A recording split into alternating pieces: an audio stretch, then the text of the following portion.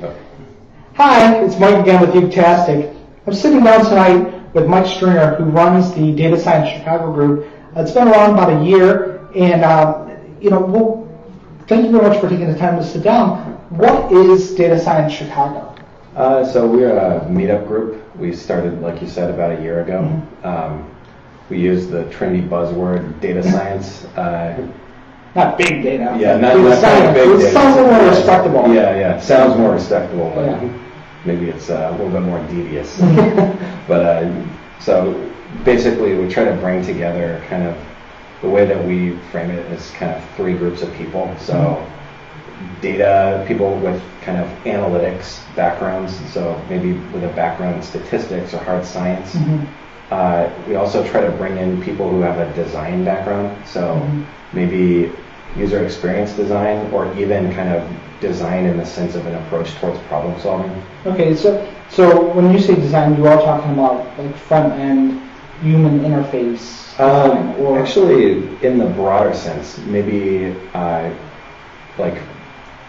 designer might take a particular approach towards designing some piece of hardware, or a device, or a medical device, or it could even be an architecture type of design. But it's not necessarily the traditional use of, or the more common use of design where I'm making something pretty. Not making something pretty, but trying. So the way that I like to think of it is that designers do a really good job at trying to identify a good problem to solve, and that's actually one of the core reasons why we thought that, and I say we because the idea for the data science group kind of grew out of Datascope Analytics, which is the company that I'm one of the founders of. Okay.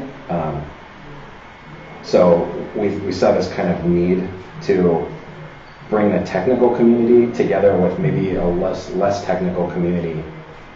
Sometimes, in our experience, the technical folks that have a kind of a data analytics background often start and say, kind of, here's some data, what can we do with it? Whereas the design community, they've basically kind of perfected, instead of asking questions like that, they say, what's important to do? And then we'll figure out how to do something valuable and solve that problem. Yeah, so it's ask the right questions. It's not like I have a lot of lumber, I need to build something. Yes. What problem, what do I need to build? Do I have lumber? Exactly. and we kind of, that's a great analogy because I like to think of data as it's like a resource, maybe not a natural resource, but it's a resource that you can use to solve problems. But it's really important to figure out what needs to be done first, and then how can data be used as a resource to do that. And so we want to cultivate with the group that way of thinking about this new resource that's just, it's like, if you think of it as lumber, it's like data is doubling every 3 years or something ridiculous, the amount of data that's stored. And so it's like this resource that's just exploding in the amount of it. So how do we use that resource? What though drew you found a group though? Where did the idea of the data science group come from? So actually, I went to a couple of meetups actually. One of them is Hackers here in Chicago. Okay.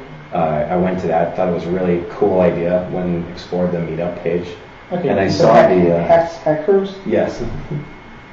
Nope. At the time it was Erin Polgreen, she still organizes it, and Brian Boyer.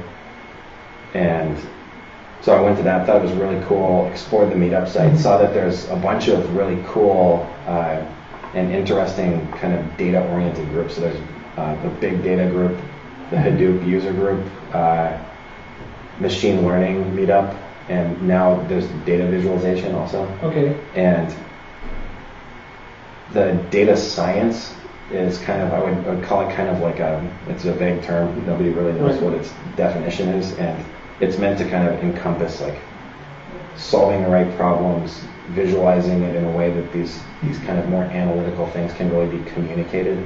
And so we saw that as kind of a missing piece of the meetup community. And really our goal is, it's a growing, vibrant community of people that want to figure out valuable ways to use data and to solve important problems for the city and for all types of organizations. Have you ever worked with the Open Government Group? Yeah, absolutely. There's a ton of cross membership between those groups. So like these groups tend to have their own kind of sub-community. Yeah. Now, it's also been interesting seeing the idea of dealing with large data sets and looking at new tool sets and starting. I saw that there's an R tutorial. Just, you know, of all the languages. For years it was Ruby and JavaScript. Now we're seeing an R, interface. Mm-hmm. Have you been seeing not just people who were already in the industry of dealing with these big problems, but you see a lot more people coming from outside that maybe were doing just UX or Rails apps that are now starting to be interested in. Yeah, absolutely. And there are a few things that have kind of popularized kind of that approach too. I mean, a big one is Nate Silver in the recent election. Oh yeah, the 358, right? Yeah, 538. 538. Something there. Yeah. So, I mean, the fact that his predictions were right on, right, and that he was able to communicate that. I think that's an actually key point, that there's a lot of people who were making the same predictions actually, but right.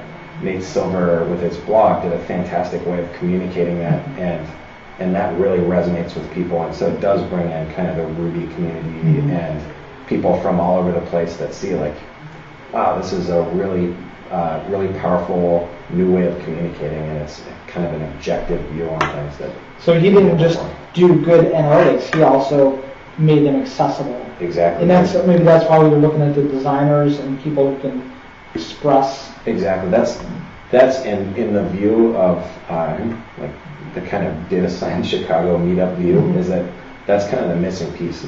The technical side, there's a large community of people that kind of get that, right. But we want to try to cultivate the sense of you have to have that and the communication, and you have to be doing and solving the right problem in the first place. So it's kind of like those three key aspects to really bring in speakers and prompt discussion about how we can all do that better. That's kind of the goal. Well, thank you very much for taking the time to sit down. Yeah. Appreciate it. Thank you.